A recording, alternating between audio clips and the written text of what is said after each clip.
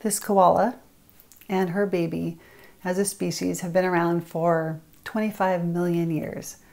And over that time, her wants haven't really changed. Humans, we've been around for about 200,000 years in this current form of Homo sapien sapien. And in the last 100 years, our needs have exploded. And of course, our population has also exploded. There's about 255 babies born every minute of every day. And what's happened is that as we get our needs met, the koala increasingly can't get her needs met because we share the same air, water, and soil. It's the same planetary boundaries. And what's happening is there's this split between the two worlds, right? We know this, and so we feel bad, and so we try to keep nature separate. It's beautiful, it's balanced, it should be conserved. Whereas industry is ugly and it's definitely unbalanced, and yet it serves a necessary evil because we all want our stuff. So it should be regulated. And what's happening is that split is only getting worse. But there's another way to think about this, and that's that nature is industrious. Over millions, hundreds of millions of years, billions of years, the best designs have emerged to allow all life on the planet to thrive. And we can start just by looking out our own window at the redwood trees, right? It can capture water and move it up 200, 300 feet without a pump. We can't do that. It can insulate against fire. It can also not fall down in earthquakes, even though they're incredibly tall. These are biological blueprints that we can all learn. And so if you're one of the important people in our world who makes what we all enjoy, this should be a huge relief because you can learn from the other 8.7 million other species out there. You're not on your own.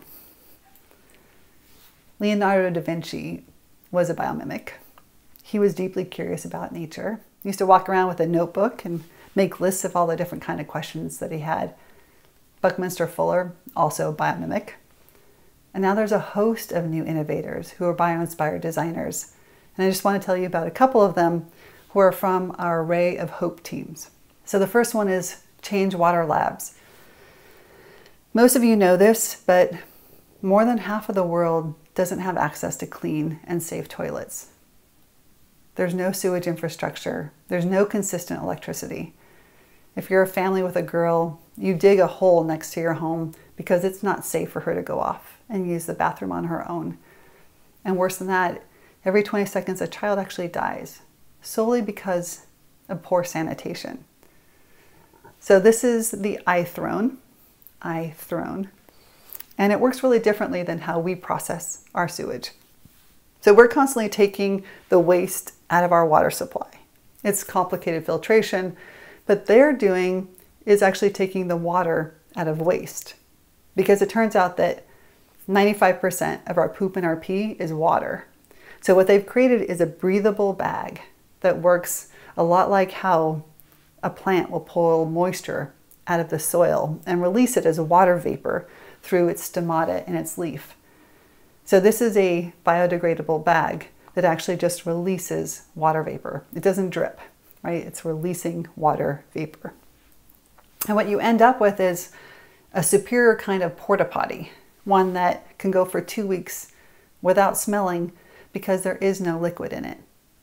At the same time, when you do have to collect it, it's a lot lighter because, again, there's no liquid in it, and the remnants can be used as fertilizer in the local forests, or it could be treated with UV filtration and actually used on crops.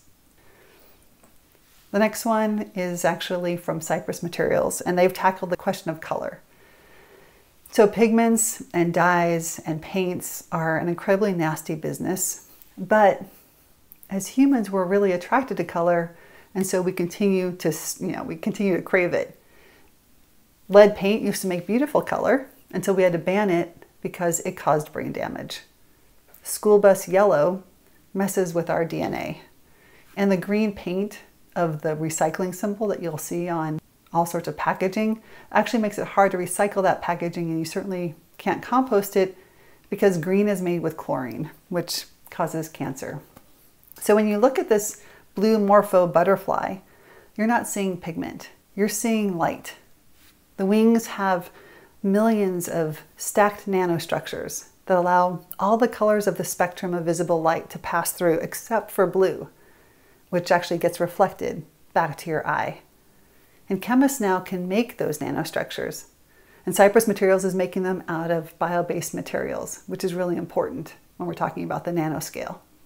So they've architected this paint to actually self-assemble. So you just paint it on and it moves on its own into the right geometric form, reflecting the right color back at you. It's amazing because over time, if it chips or you have to replace it, it's never going to fade because it's light. And they're also using this same process to create UV and infrared coatings for roofs and also for the exteriors of buildings to reflect heat so that it will reduce the amount of air conditioning load on the building. So that's biomimicry in terms of form and process. But we can also mimic an entire system. We can mimic the forest as an ecosystem. And so, quick refresher course on how ecosystems work.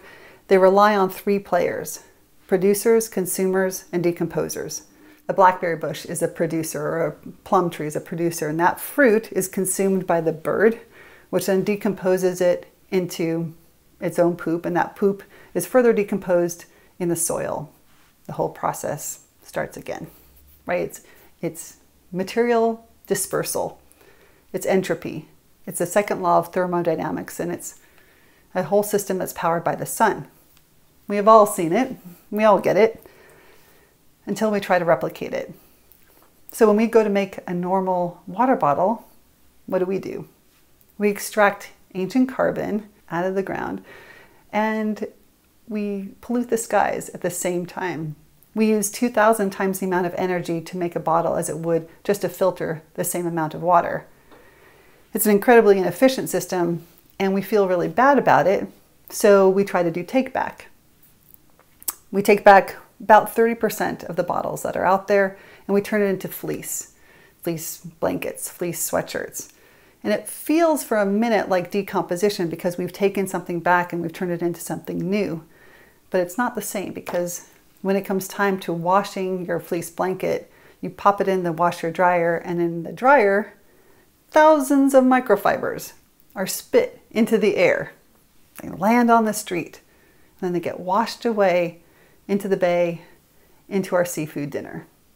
So you and I are eating a credit card size worth of plastic every year because of entropy.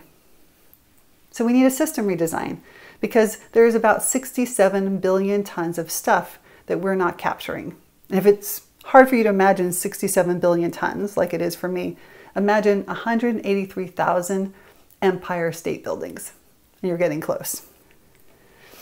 So we can get better at take back, and we should, but it's again not the same as decomposition. We really need to rethink our clothing, for instance, let's start with that, as a biological nutrient, as a biodegradable material, because every second of every day we are dumping or burning the equivalent of a truckload of clothes.